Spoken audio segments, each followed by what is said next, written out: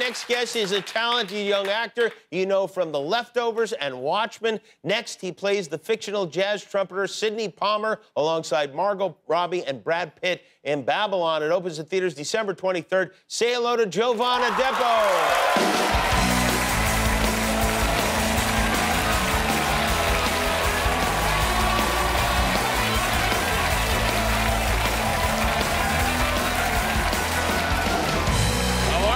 Great. It's been a long time. I haven't seen it in a while. It has. It's always You've been working, I guess, huh? Trying. This movie, for those who don't know, is about Hollywood in the 20s and 30s. As I mentioned, you play a trumpet player. Do you play the trumpet? Yeah, but what is play the trumpet though, right? Like it's more like an idea that I don't subscribe to. So no, I don't play the trumpet. It's pretty specific, actually, playing the trumpet. You put your lips right on it, you hold the valves, and then you buzz, right? Yeah, you try to, and maybe a good sound comes out, or maybe it doesn't. Did you tell them you played the trumpet before the movie? I did. I did something. I did something that I wouldn't condone any actor doing, whether he's a beginner or a veteran, is lying on your resume. Well, every actor lies on their resume, and then they call it acting afterwards, right? Right. You did. You on the resume, you wrote that you played. They read your resume. Well, they asked. They were like, does he play the trumpet? And then of course my reps called and asked, and I was like, yeah, of course. Like I've been playing since middle school. But the truth is, I played briefly in middle school and then quit once it got difficult. Yeah, right? It's kind of true then, I guess. Yeah, just a little bit. So how long did you play in middle school? I think like 2 weeks. I mean... You were in the band for 2 weeks, I was in the band for like 2 weeks, but it's like you start off playing like Mary Had a Little Lamb, Twinkle Twinkle Little Star, and then once you start actually playing, more complex songs, I was just like, you know what? I feel like sports is my route, so I think that's my Yeah, you're either going to be on the field marching with the band or playing with the team. Right. And trust me, when it comes to dating, you're probably better off playing with the team. Right. Yes, I was playing the clarinet in the band, so I know that for a fact. Okay. Oh, thank you. They always have that ready. You're handsome, man. It's one thing we're right on with here at this show, It's like... So often I have to wait, but never for that. Yeah. Okay, so you fake play. It looked like you were playing the trumpet. You did a good job of pretending you played the trumpet. I appreciate it, yeah. You're playing the trumpet, and near the beginning of the movie, there's this scene. Right. It's a big party, and it's an incredible movie scene. It's this huge... How many people would you say are in this scene? It has to be like close to 200 or 300.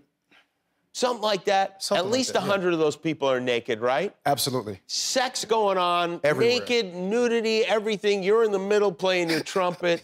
Was that as chaotic as it seems like it was? I mean, it was a crazy party. I mean, we filmed that scene for about 12 days.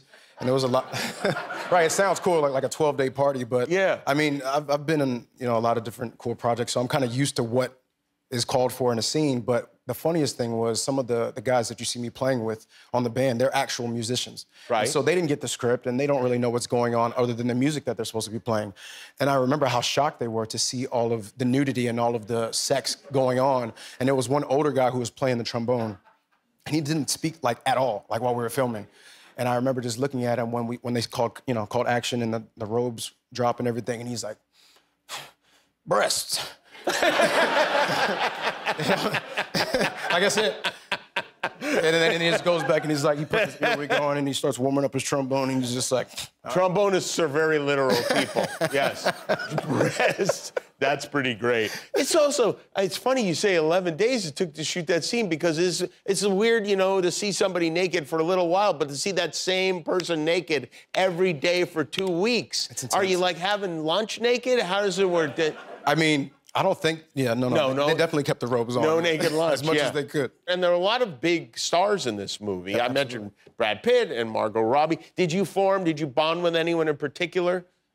All of them, we really got along. All of the main cast really got along really well. But naturally, my first day on set with Brad and Flea, we instantly bonded over motorcycles. And Flea from the Red Hot Chili Peppers. Absolutely, he was fantastic in the film, fantastic. Yeah. Now, he's super used to people being naked. In fact, he's a musician and have no problem being... Right. Yeah, right. But the three of us, we bonded over motorcycles. We love riding Harley Davidson. Gotcha. So we had. Yeah, you like to ride motorcycles, right? Yeah, right. Yeah. Like we had a trip kind of planned. Like it was like a tentative thing. Like I asked Brad, I was like, "You ride? We should ride." And he was like, "Hell yeah, get Flea to organize it." And it kind of like it just never happened because everyone's busy. Can I just suggest that maybe the part where it went wrong is get Flea to organize it? Absolutely. Don't get Flea to organize it. Absolutely, because he was, to be fair, he was getting ready to go on a tour, so I feel like he should have left the planning up to me. You guys could have followed the Red Hot Chili Peppers bus and the motorcycle. I'd have done it. It would have been so badass, for sure. But that's still a possibility. Yeah, that of course. trip. Of course. Yeah. Yeah. When you go on a motorcycle trip with guys, is there, like you're not talking when you're riding, right? No, not so really. you're just quiet. It's Yeah. like almost like being in that submarine with Jim Cameron. Yeah. I mean, yeah. Yeah, I guess that's an analogy that no one understands. When you get on the Harley, do you feel like a different person? Yeah, I feel like everyone who gets on a Harley and actually can master that type of a bike, you want to feel tough. I mean, there was an instance, to bring it back to me and Brad and Flea going on a ride. I wanted to get back on a bike again. Whenever you take time off, you got to get back on it just to refamiliarize yourself with it. So I wanted to take it to wine country. So I took my bike, and you remember I have like a big bike with a sound system and all of that because I like to listen to music. And so I'm in stop-and-go traffic on the highway, and I see like a biker gang coming behind us. And this is stop-and-go traffic, so I'm sitting like in my spot, and I'm just holding it. And I don't want to say what the biker club is, for my own safety, but they were coming up, and I was like, this is the best opportunity to look cool because I already had like my Sons of Anarchy little skull cap helmet and my jewelry on and my shades. And so I was like, okay, ready. Siri, play Badass Biker Boys tracks. And that's TRAXXX, not TRACKS, and Siri's like, so biker badass tracks, is that correct? And I'm like, correct. And so in this playlist that's happening, that's getting ready to come out, the bikers are pulling up. And, sometimes you get kind of rogue songs coming in that you don't remember adding. So you hear the bikers coming up, you pull up, and then out of nowhere, Anne Murray starts playing. And so you can imagine like a bunch of tough guys. Anne Murray? Yeah, you can imagine a bunch of tough guys coming in, and I'm just ready, like, yeah, let's do it. And then you just hear, and no, I just fall in love again. And I'm just like, you gotta own it, right? And I look to the left, and I'm like, yeah, and the biker's just like, and I look to my right, and there's like a guy in like a Volvo with his family, and he looks at me and he's like, You were straddling a line there. I tried to. Tightrope. I don't know. I got to tell you, if I was in a biker gang and I pulled up next to a guy who was so secure he was listening to Anne Murray on his Harley, I'd be scared. Should be. You should be. Watch out for me on the road listening to Anne Murray. Snowbird will be next for sure. Well, you know a lot about Anne Murray. I know, right? I never would have guessed you for an Anne Murray guy. I'm a very complex guy musically, man. I try to cross all. You go deep. Well, it's great to have you here. The movie it's called Babylon. It opens in theaters on December 23rd. Thanks for being here. Jovan Adepo, everybody. We'll be right back with Dawn.